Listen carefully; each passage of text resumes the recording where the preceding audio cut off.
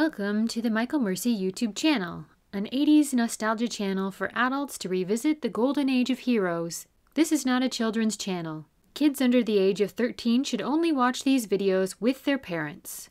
Nerdmas Day! Wow, look at that Cadillac. Hey guys. Hello, gorgeous. Look at that Cadillac. Time for another Transformers review. This one is brought to you by good brothers Micah Lennon and Adam Hurt. And it is for the Transformers Ecto-1, which is based on the Ecto-1 from the first Ghostbusters movie. And it also includes a little Slimer in there. And if you're interested in getting one of these, just a heads up, that Big Bad Toy Store does have him on pre-order. So ECTOTRON, this is an interesting new crossover idea for Transformers. Some of the crossover lines, they kind of make you scratch your head. They don't always go together. But this one is absolutely perfect because Transformers, the alt mode, is a vehicle. And so I hope this is the first of many crossovers in this style where we get to see some iconic 80s vehicles as a Transformer. And a quick look at the box. There's the Ghostbusters logo celebrating 35 years. I love that it's exactly like the G1 boxes. And on the back there's a little bio. Function, paranormal investigator. So he's a Ghostbuster himself. When life splatters you with marshmallow goo, just go with it. When the Ghostbusters need a ride to the next paranormal hotspot, it's nice to have one who can also handle a proton pack. And tech specs, just like in the old days. Let's pull out a tech spec meter and see what his rankings are. Alrighty, let's see. They've changed the, they've put in symbols here. That's really cool. So I'm assuming the muscle means strength, which is fairly high up there. Intelligence probably, with the gears in the head. He's pretty smart. Speed, it's not bad. I mean, he is a 59 Cadillac, so he's not going to be burning up the road. Firepower, that's pretty cool, these symbols. And ghost trap, I'm not sure what that's supposed to symbolize. I guess he's very good at catching ghosts. And then just a Ghostbusters symbol. So I don't know what that's supposed to mean. Hit up the comments if you want to translate that. And isn't that awesome? They're using the original 1984 back of the box artwork for this one. That's really cool. See all the different stuff that's going on here. An actual GM endorsement here. So this is a GM licensed product. On the front, you've got the different stages of transformation and some custom Ectotron. Very similar to the G1 style as well. So before we open this box up, I wanted to give you a comparison of, since this box looks so much like a G1 box, I wanted to compare it to a couple of G1 boxes. So when I first saw it, I just assumed it was the same size as the G1 cars, but it's not. It's actually quite a bit bigger than a G1 box. So it is both longer and taller than a G1 Autobot car. They might be in the same scale. It's awfully close anyway. But it is quite a bit bigger than a Autobot car box. It's closer in size to a Dinobot box. So we've got Grimlock here.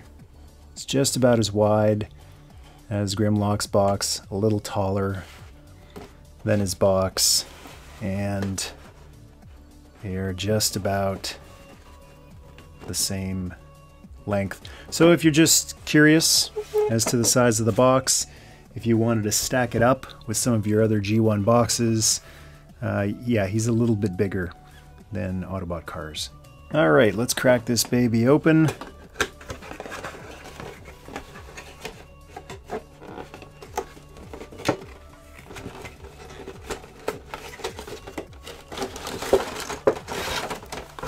And it's in a clamshell, so if you want to put it back in the box for display later on, you can.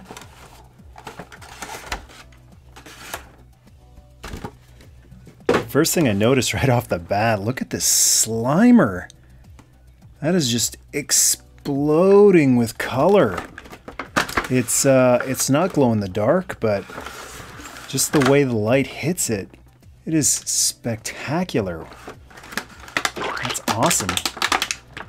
Let's get this little guy out.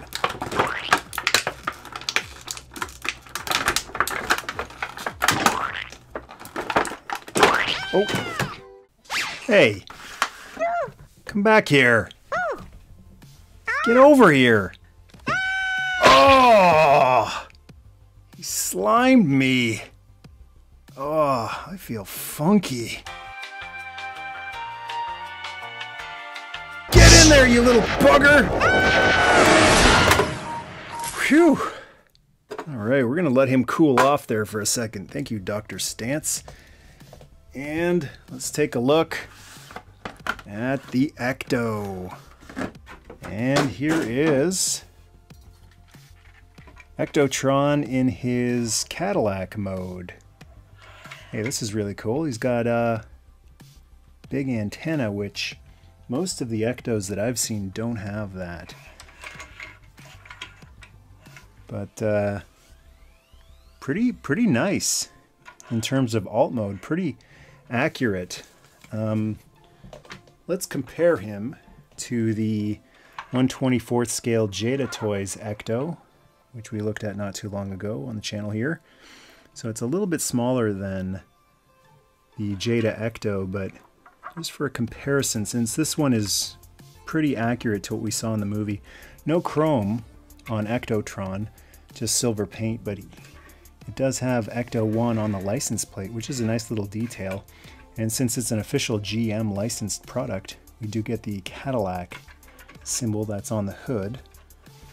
And we've got a light bar made of translucent lights. The top on Ecto is always just a mess to me. I can never remember what's on there and what anything does.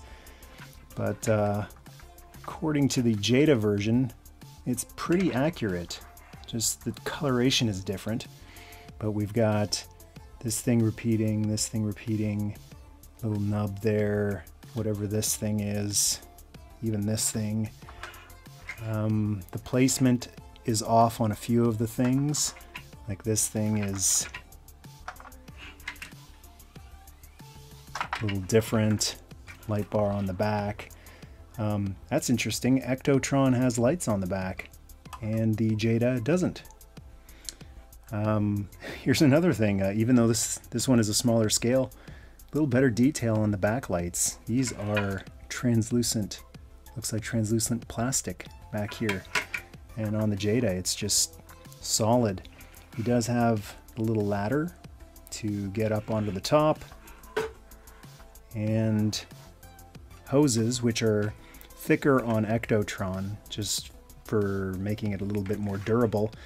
And then the major difference is this thing right here, which isn't on the actual Ecto at all, because I'm assuming this is ECTOTRON's gun, his blasters. So it's nice that he actually has a spot for it to plug in his vehicle mode, and it looks pretty nice. There aren't too many seams that mess up the look. Just right there. The biggest one is going across the hood right there. Got the nice white detail on the tires too, which is a must for Ecto. As far as the inside goes, no, it's not accurate. There's too much stuff going on in there. Internal robot workings. So no seats or anything like that. The back door doesn't open up either. This isn't meant to hold passengers, but in terms of a transformer with a very cool alt mode, hey, that's awesome. I love the Ectomobile, and it's really cool to have another version of Ecto. Plus you get the Ghostbusters symbol on the side, and they look fantastic. Really nice detailing on those. And before I give them a transformation, one more comparison.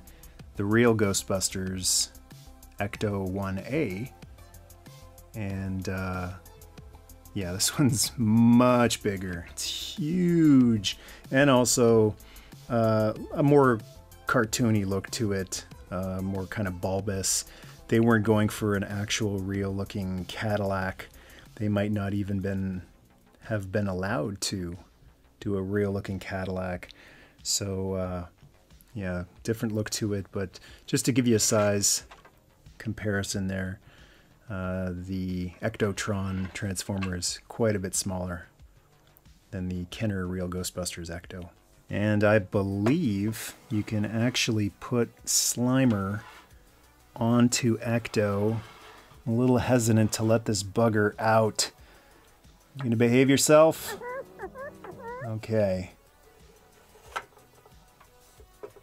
There he is in there. Get out of here, little spud. Alright, no more sliming people. Here's a look at Slimer. And man, he is really...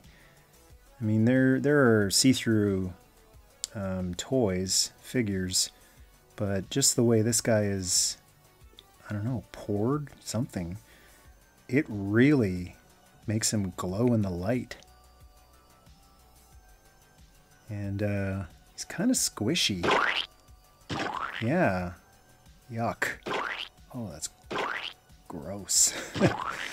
Yeah, he's bendy. You're not gonna break him. He's made of a squishy material. And he does have a little hole on the bottom with a flat bottom part, so you can actually sit him down and he's not gonna fall over unless you give him a good shove. But he can sit on his own pretty well. But with that hole, I noticed right here on the front of Ecto, there's a hole right here, a peg on the gun. So I think you can just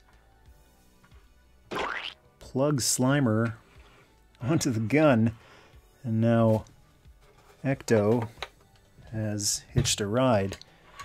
So that's another nice little thing that a lot of the original Transformers, 84, 85, 86, weren't capable of doing, holding all of their weapons, and so they'd get lost, or you would just have to set it aside.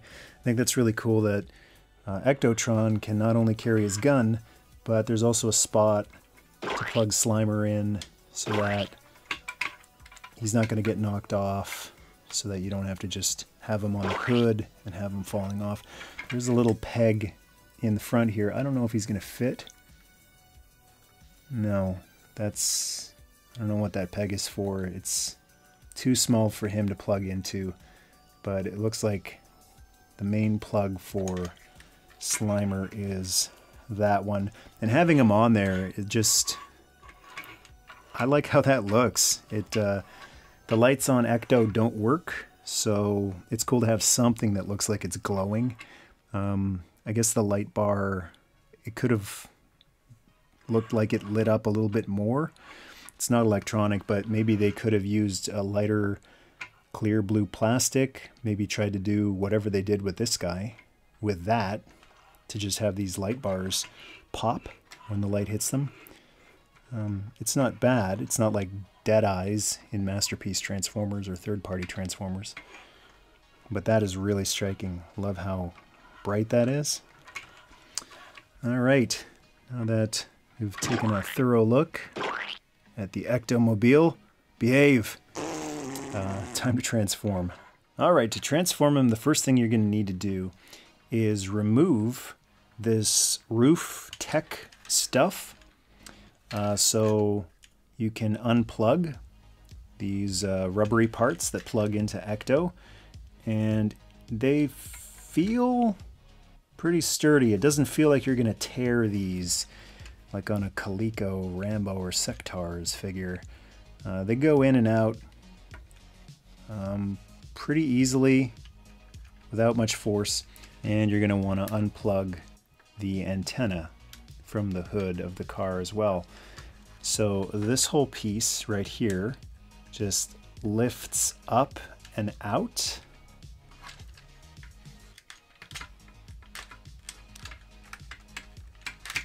Like that. You all you got to do is kind of wiggle it out, and you see these two holes right here connect to these two pegs inside. So you can't see what you're doing, but it's easy to just pull it out. Now, before we transform the car into robot mode, we want to transform this stuff into the proton pack. So we take, this is the wand, which the Ghostbusters use, that fires the proton stream. We detach it from the side. This red gun-looking thing is on a swivel, so it can actually pop out to the side like so. And this part flips. Well, before we do that, we want to take this little, what was the antenna, and plug it into this little hole right here. Pop it in there, and now you can shut this thing, and it just shuts. It doesn't actually plug into anything, and stays shut. And then you take this blue stuff, the blue hose, and it will connect to the proton wand. So there's a little holes and pegs all over the place here, but that connects that way so that it's not just a blaster, it's actually connected to the proton pack, Ghostbusters style. So we will set this aside now, and to transform the car, you gotta kind of get your thumb in here, or I guess you could push down like that on these side door pieces, and you push them in, and then you swing them up like that.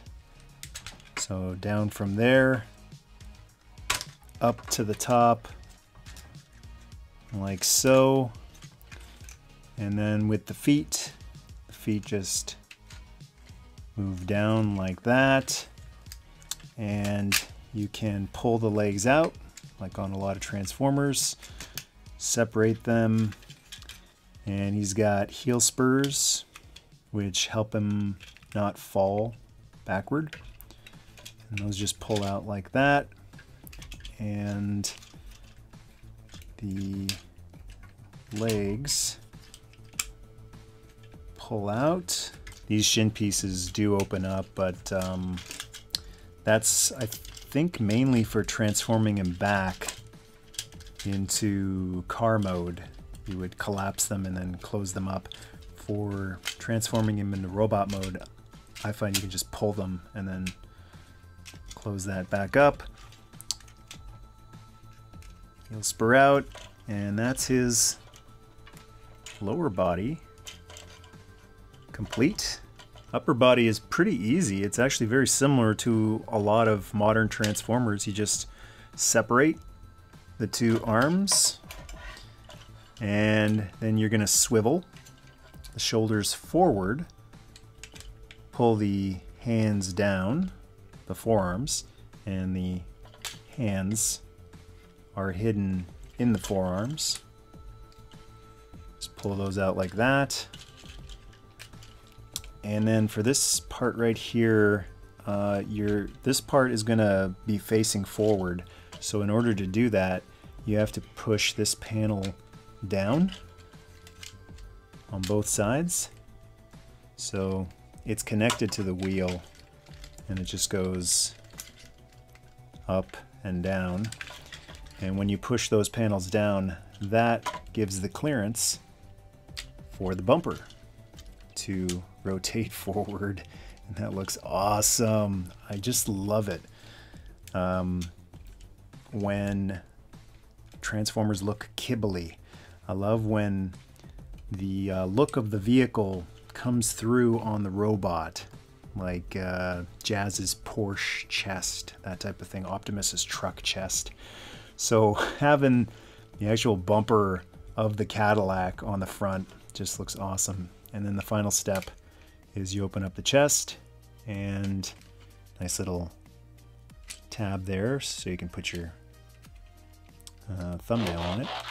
And you pull the head out, close that back up, and that is ECTOTRON transformed into robot mode. And the final step is attaching the proton pack onto him.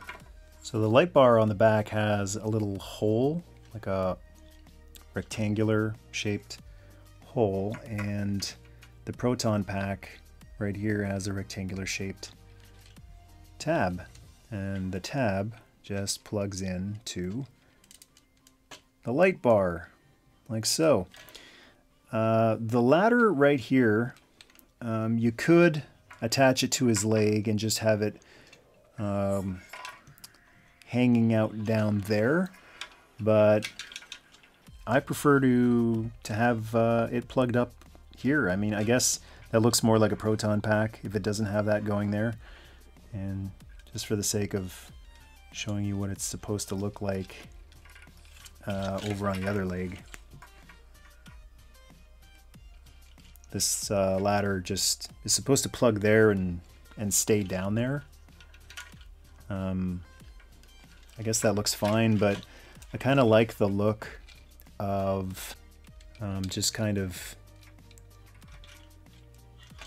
running along the side of the back. It just kind of looks like it's, I don't know, more tech stuff coming out, attaching to the robot, but whatever your preference, I'll just stick it down here for now, since we'll do it the official way for once. And you take his proton wand, and it just plugs into his hand. The fists, the hands aren't fists like a lot of G1 Transformers, they're actual hands, but they're curved so that it's the same effect when you're plugging in a gun with a tab like that. So I really like that the wand actually has a hose that connects all the way to the proton pack, and then another hose back here. It just makes him look a lot like a Ghostbuster, because Ghostbusters had so many hoses coming off of them.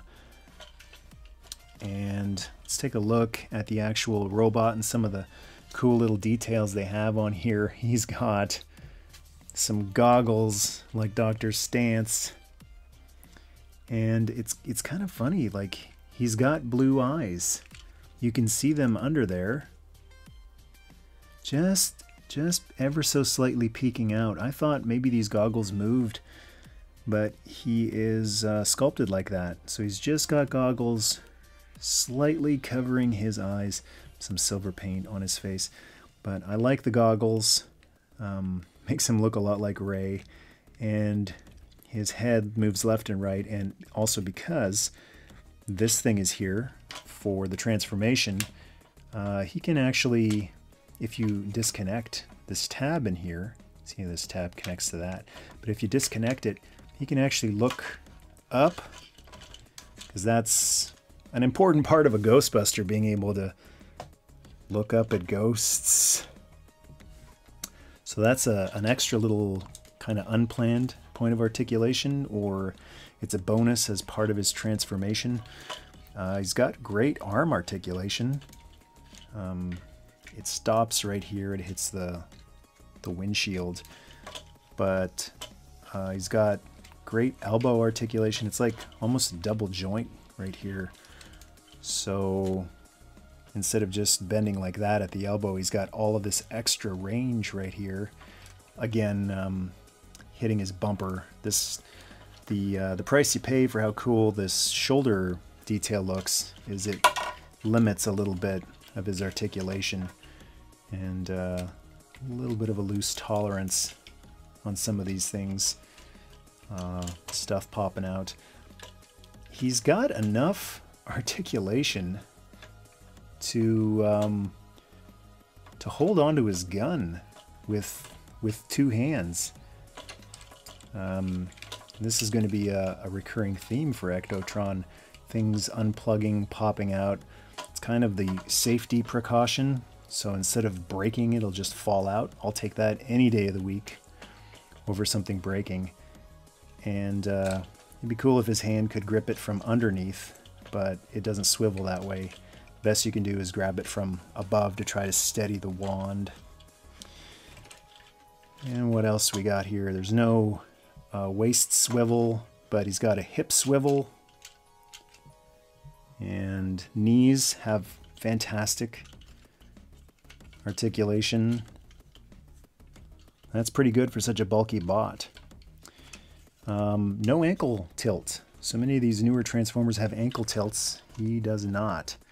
So a lot of the time on the newer guys, this will tilt down so that he's flat-footed, even when you spread his legs like this. But he's more of like a 90s Transformer in that sense.